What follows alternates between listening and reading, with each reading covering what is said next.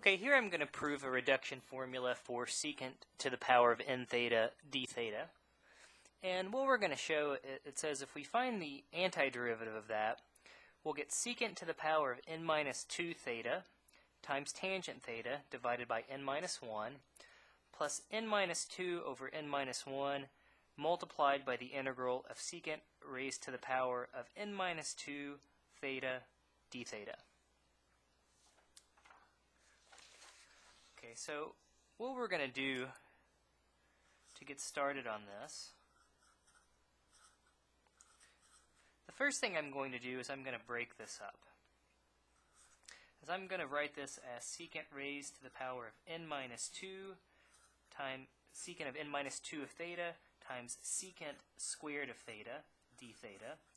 And again, if this was already secant squared or just secant theta, we already have antiderivative formulas for secant squared and secant of theta. So we're kind of making the assumption here, if you were going to use this formula, your power of n would be certainly 3 or larger. Okay, so what we're going to do here is we're going to use integration by parts. And again, that says the integral of u dv.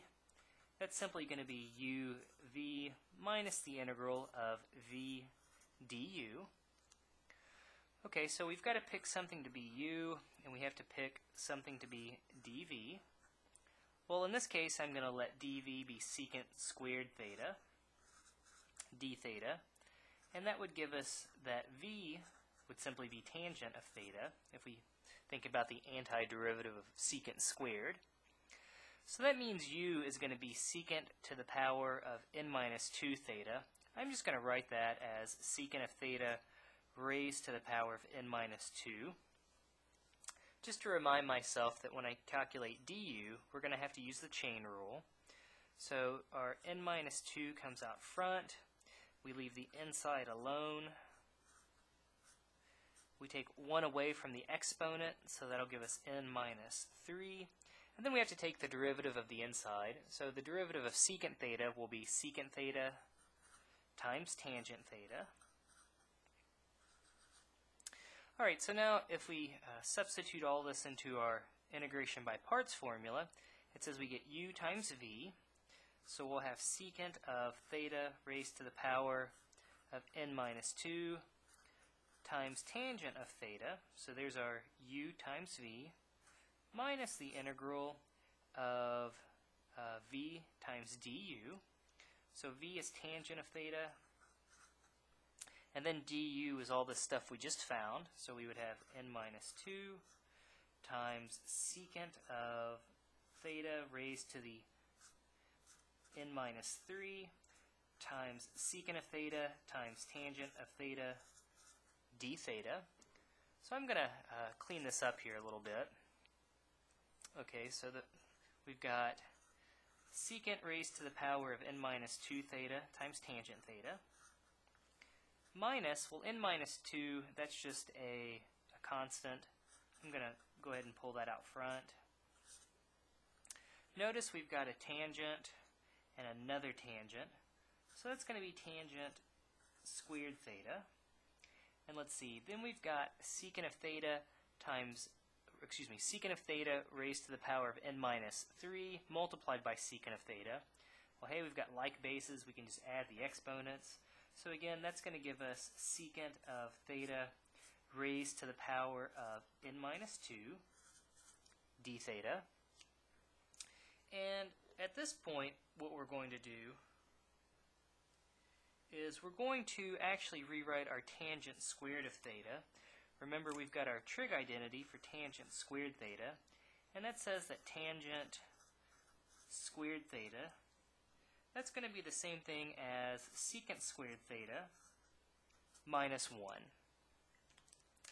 Okay, so I'm going to substitute that in there. Okay, so we've got secant raised to the power of n minus 2 of theta times tangent of theta minus n minus 2. And now I'm going to replace, so we've got secant squared theta minus 1 multiplied by secant of theta raised to the power of n minus 2 d theta. And again, I'm going to keep simplifying here on the right side. Or I should say my second term there.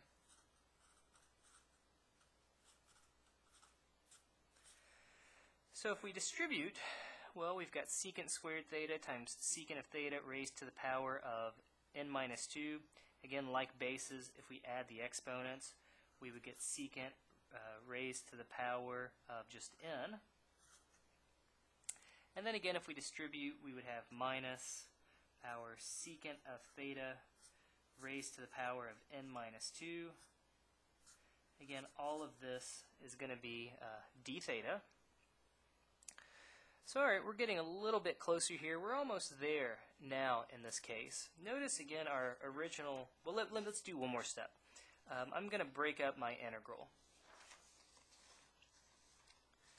Okay, so my first term, just hanging out, we've got secant raised to the power of n minus 2 of theta times tangent of theta minus n minus 2. If we break up our integral, we'll have n minus 2 times secant raised to the power of n of theta. And then if we distribute our n minus 2 to the second term, again it's a negative, so we'll end up with positive n minus 2 multiplied by secant of theta raised to the power of n minus 2 d theta. So what we've got at this point is, so what we started with was again just secant of n theta, and we've created an expression where we've got an integral involving secant of n theta again. So what I'm going to do is I'm going to add that to both sides. Right, we've got secant of n theta d theta equals all this stuff.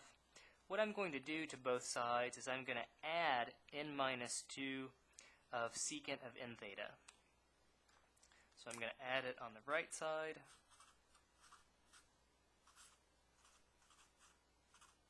And oops, I'm sloppy. I left out my d theta there, so let me put my d theta in there before I forget.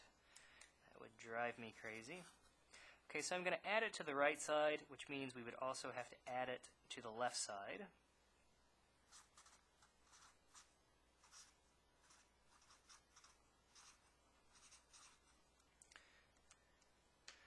Okay, well, we've got on our left side now, we've got secant of n theta d theta plus n minus 2 secant of the n theta d theta.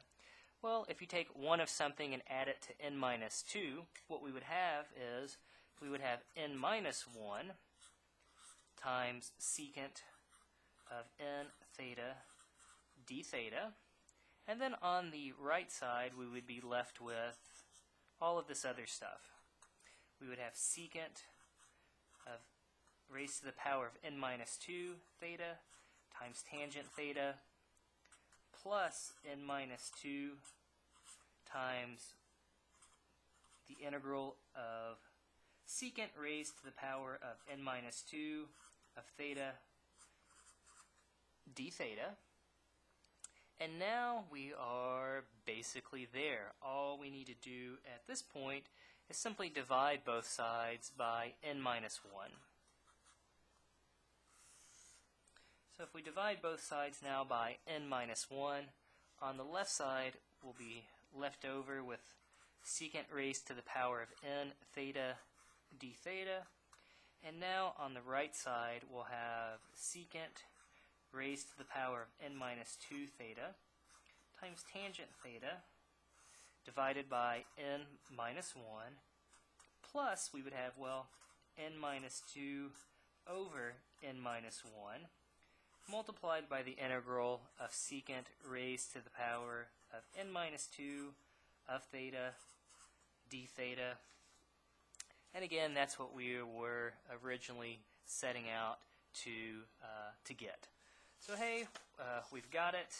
So our justification is complete. So again, the idea to prove this reduction formula It's really just a matter of breaking secant down into secant so that you have a factor involving secant squared. That allows you to do integration by parts. And then the only other thing that really you have to do is, after doing integration by parts, you have to replace the tangent squared with, again, secant squared minus 1. And hey, that makes everything work out, because again, that's what makes the original integral reappear. Well, you can add that to both sides, divide by the coefficient, and that's what gives you the desired formula.